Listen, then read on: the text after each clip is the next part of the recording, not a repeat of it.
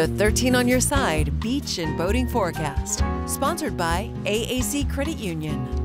Hey there, West Michigan. Meteorologist Michael Behrens here with your latest beach and boating forecast. Waves will again build as we head throughout the day on Monday. Winds coming in from the north side of the lake will push waves as high as 4 feet by the late afternoon. Those winds will make particularly dangerous conditions on the north sides of piers, so make sure you're using caution if you're over near the water tomorrow. Sunshine likely in the northern counties by the afternoon. All of us may see a little by the late evening. Water temperatures have cooled thanks to the colder weather in place on Sunday. We're now seeing upper 60s to low 70s across Lake Michigan. Water temperatures offshore from Behrens County even being reported as cold as 62. Onshore temperatures tomorrow better than today. A little bit of humidity around with rain mostly in the AM.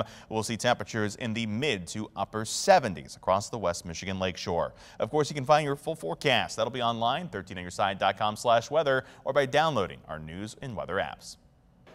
The 13 on your side beach and boating forecast, sponsored by AAC Credit Union.